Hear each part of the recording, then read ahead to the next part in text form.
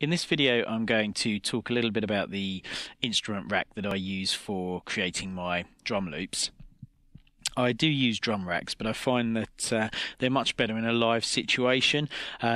For production purposes, on the arrange page, I find seeing just a single MIDI clip a little bit limiting. It's not very clear, so I like each of my different drum hits to be laid out in front of me so I can program them easily.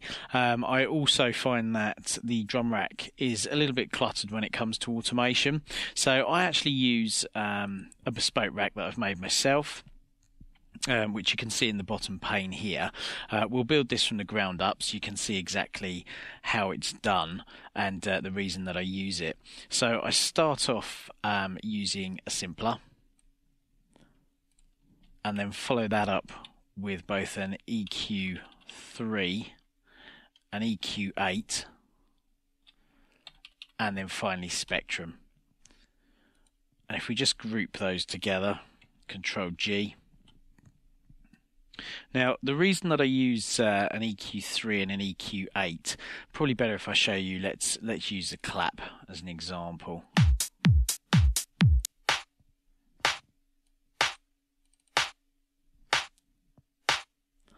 Now you can see the frequency of the clap here, and if I use the EQ8 to roll off the top frequencies, you'll hear them attenuating, and you can see the curve that it uses here. And we've still got some of these high frequencies left. If, however, we go across and we use the EQ3,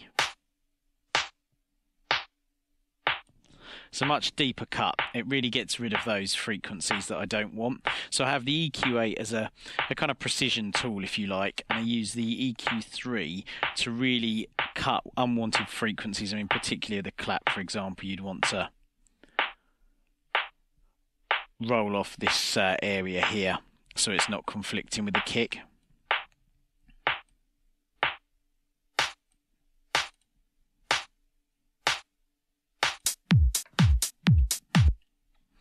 Okay, so we've got all of these grouped together now in one rack, and we're going to set up our macros.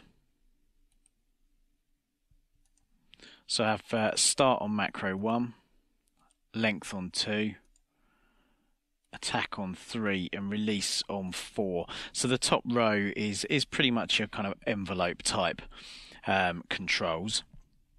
Then on the second row, let's put that back in map mode. Have a transpose, volume, and the low frequency and a high frequency of EQ3, and also map these on-off buttons to match the low and high frequencies, because these act as kind of DJ mixer. They'd be kill switches, so as soon as they're turned off, they immediately cut any frequency either below this amount or above this amount. So if we actually set these to the amounts that we want them at as default, I set the release to roughly 50 milliseconds, because what that means is that when you're adjusting the length of your notes in the MIDI clip, you've got a lot more control. If you have a really long release, then obviously that's not going to show you accurately what's happening.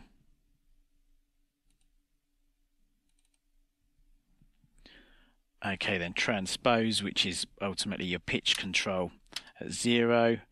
Volume around -20. Now that might seem quite extreme, but for my drums I have the velocity here at around 80%. And if you don't set your volume to a really low number, you're going to find that booms out at you very quickly. And also in this area, it's worth putting the voices to 1. It's going to save you a lot of CPU power, and what that means is that you're not layering your drums in simpler. You may want to do that, so you can always turn that up, but as a rule I think you're going to find you only need one voice, and it's much better on your CPU.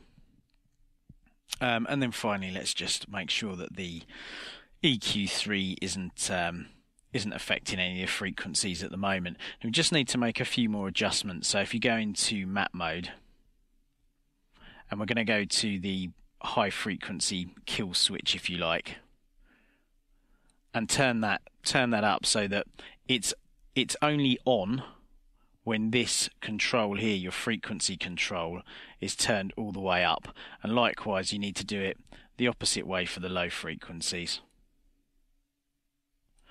And then also, one other thing that's worth changing is the transpose control. We're going to have these all mapped to MIDI controllers, and really we're just going to be using it to finely adjust the drum sound. So -48 and +48 semitones is a little bit extreme. So if we just do 1 octave in either direction,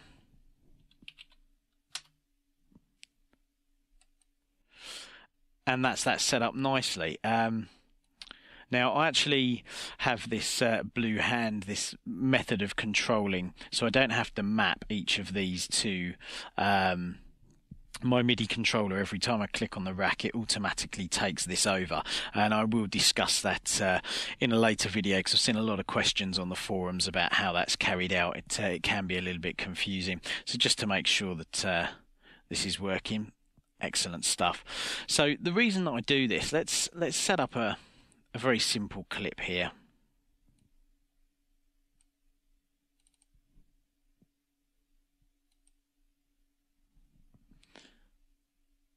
Let's see what we're doing a bit better.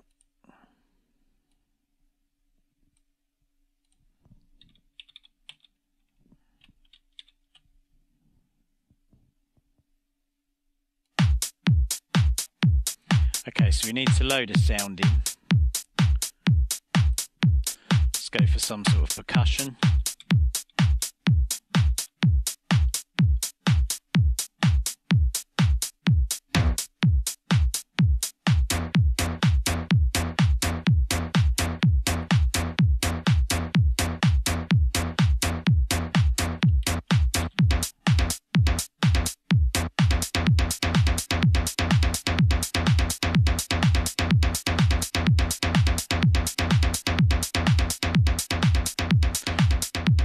Right, just have something quite extreme like that for the moment, just so we can hear all of these controls in action. Now what this enables you to do is just hit on the hot swap button, and using the up and down keys on your keyboard and enter, you can change the hits. And now, because we've got the 8 macro controls mapped, we can finely tune those, so it's very easy to quickly find the drum sound that you're looking for.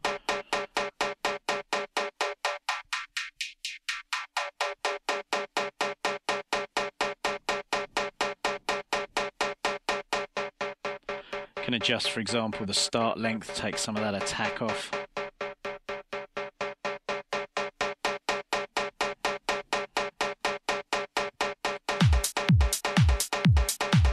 Right, sounds dreadful. Let's put this in.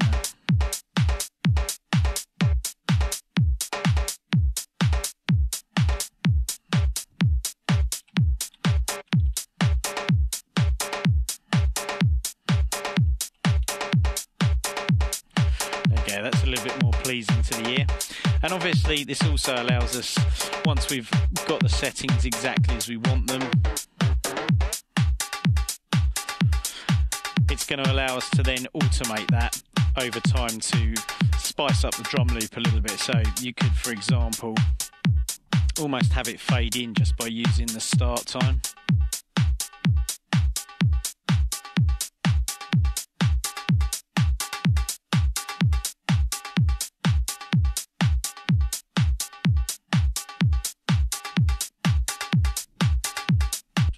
So the main purpose of this, as I said, is so that you can very easily cycle through the different drums, adjust your pitch on the fly, your lengths, your envelopes, really quickly find the drum sound that you want, and then once you've got it in there, you can obviously automate it. So that's how you create this. One last thing, you might want to quickly rename it. you can drag that up into the browser and that will be ready to use whenever you like. So that pretty much concludes this video. In the next video I'll discuss creating a basic drum loop in a little bit more detail, and then we'll look at Live's groove functions and also how to create some of these glitchy sounds that you hear in dance music today.